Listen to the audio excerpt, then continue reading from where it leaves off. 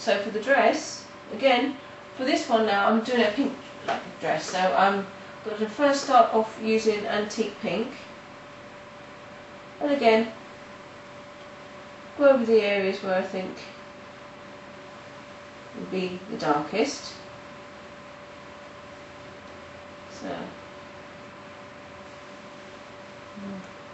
a little bit under there, and there. Okay. I'll leave it as it is at the moment, and then I'll move it up a bit when I've done this part. So, okay, that's how I did the sleeve.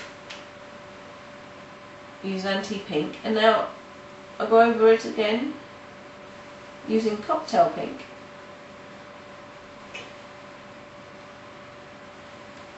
And go over the whole areas, blending them as you go in.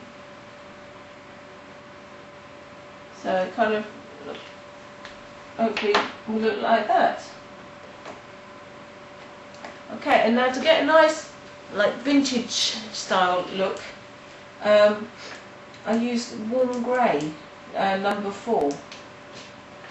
Oops, I moved it. Sorry, I moved that.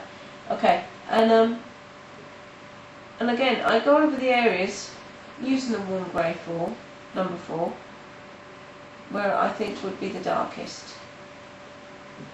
So it's usually at the bottom around here. So I'm going to a tiny bit underneath the bow there.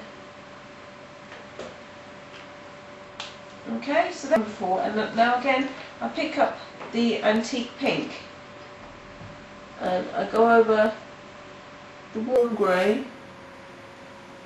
number 4, just to blend the colours in, and when I take my hand away you'll see like it gives it a nice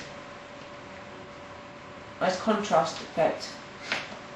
Okay, so that was antique pink. The next one is cocktail pink again, and again you go over the other 2 areas you coloured in and slowly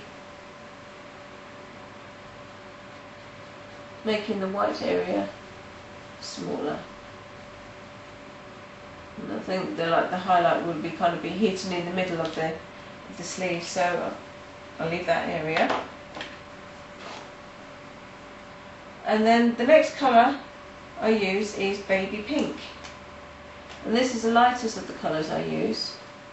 When I'm doing pinks I always use these 3 colours: antique pink, cocktail pink and baby pink. So if you've just started out with ProMarkers, I highly recommend using these 3 colours as with the warm grey, as these are the most ones I always use. So if you're just starting off, I would recommend using these colours. Getting these colours first, and then you can build up your collection. Okay, with the baby pink I'm going over all the areas again, and I want to leave just this tiny little white line, because I'll show you what I'm going to do with that now. I love my blender pen. I use it like you would with a water brush, I suppose, with water colours. So with the blender pen, you go over all of the area you've just coloured. And there you go. It softens the area where it was white with the rest of the colour, and it just makes sure that everything blends in nicely. I would also recommend, if you're just starting off with ProMarkers, is to buy a blender pen, because I use these so much. They're brilliant to add highlights to, so I would highly recommend getting a blender pen as well. Okay, I'm going to move this out to, oops, sorry, there's the rest of the dress now I'm going to colour in.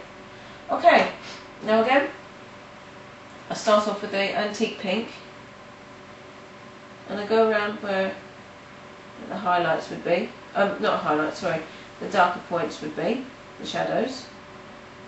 Oops, I slightly went over the opener, sorry. And I just keep Go around with the antique pink where you think the shadows.